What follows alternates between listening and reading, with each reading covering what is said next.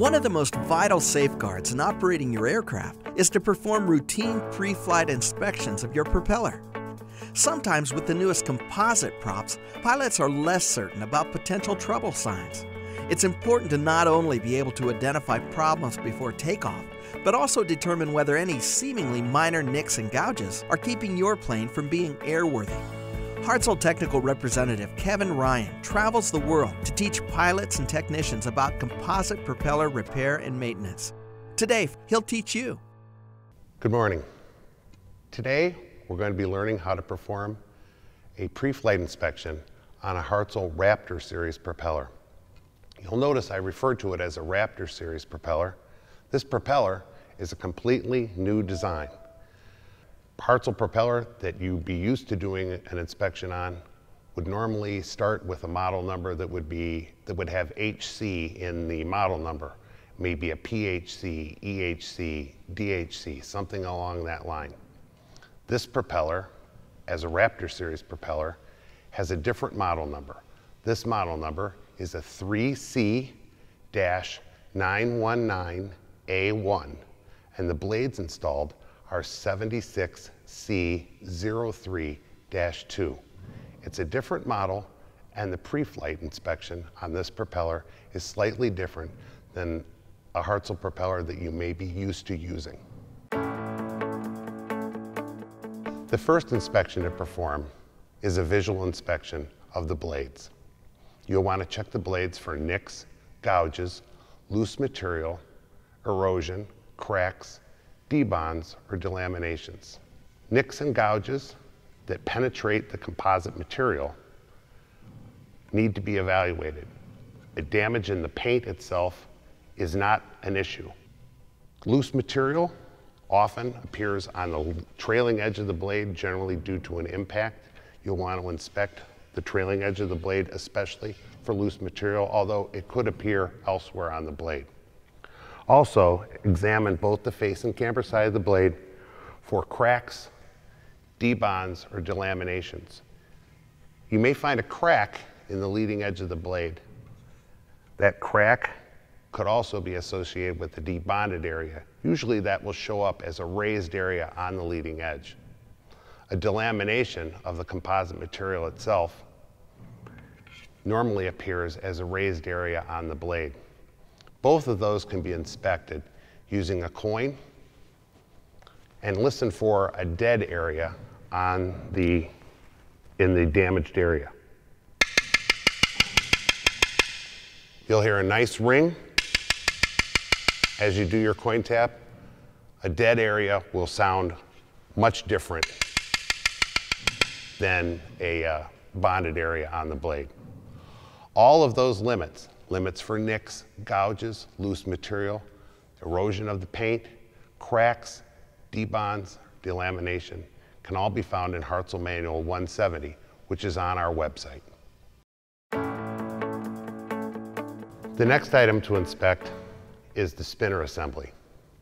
You'll want to inspect the spinner dome for cracks, looseness, missing hardware. Inspect the hardware that attaches the spinner dome to the spinner bulkhead. Make certain that all the hardware is in place and that it's tight. Also, inspect around the hardware to determine if there's any cracks that come from around the hardware. Also, check around the opening for the blades to make certain that those areas aren't cracked.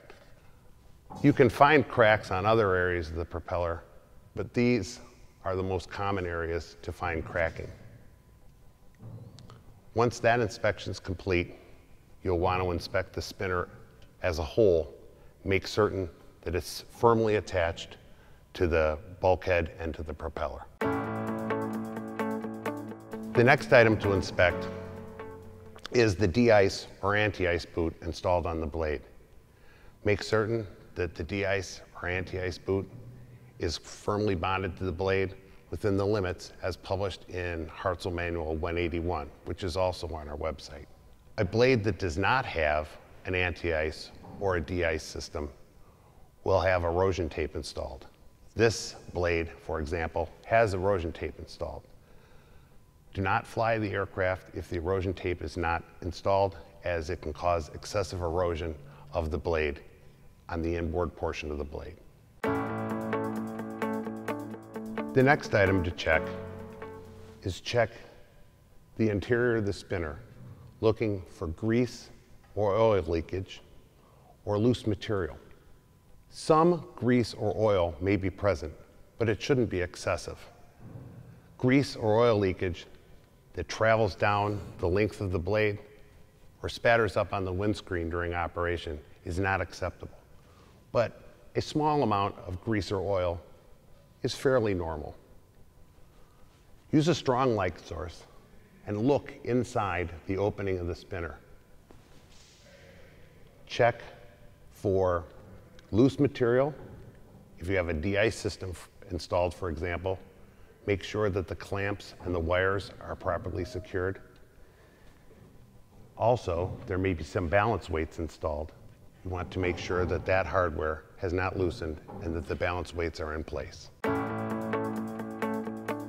While you're performing this inspection, note that you may have small, varying degrees of play from blade to blade. But as long as each blade is within limits, there's no cause for concern. The last inspection to be performed is blade play. We'll be inspecting for blade radial play, in and out play, end play, and fore and aft play. Radial play is measured by attempting to change the pitch of the blade. At the reference station on the blade play should be no more than plus or minus 1/2 degree or 1 degree total. In and out play is inspected by attempting to pull the blade from the propeller hub. There should be very little to no movement in this inspection. The max limit for this inspection is 20 thousandths of an inch. End play and fore and aft play is performed a bit differently than it is on a Hartzell compact or a Hartzell lightweight propeller. On those propellers, you would be inspecting out here, moving the blade back and forth or up and down. On this blade, you'll want to grasp the blade here, approximately in the area of the propeller decal, with a thumb and a forefinger. You'll apply about 5 pounds pressure in the direction to be inspected. So, to check fore and aft play, for example, I will pull or push the blade fore and aft with about 5 pounds of pressure, and I'll measure the play out here at the tip. No more than 1/4 inch movement is allowed here at the tip for fore and aft play. For end play, I'll grasp the blade once again about the area of the decal and attempt to move the blade up and down. 5 pounds pressure once again, and once again I'm allowed about a 1/4 inch movement. The reason this inspection is performed differently than it is on a Hartzell compact or a Hartzell lightweight propeller is due to the design of the preload system in the propeller. This preload system uses a different setup than a Hartzell compact or a Hartzell lightweight propeller. And it may feel a little bit different when you perform this inspection if you're used to performing this inspection on a Hartzell lightweight or a Hartzell compact propeller. These pre-flight inspections can be found in Hartzell Manual 480, which is on our website. As you can see, the pre-flight inspections for this propeller aren't that much different than that for an aluminum bladed propeller or a Hartzell compact propeller or lightweight propeller. The main difference is the blade play inspection, and if you perform those inspections properly, you should be happy with the propeller and enjoy your flight. If you'd like to learn more about pre-flight inspections or have other questions about the safety and airworthiness of your composite propeller, speak to one of our technicians personally by calling Hartzell Product Support directly or by visiting hartzellprop.com.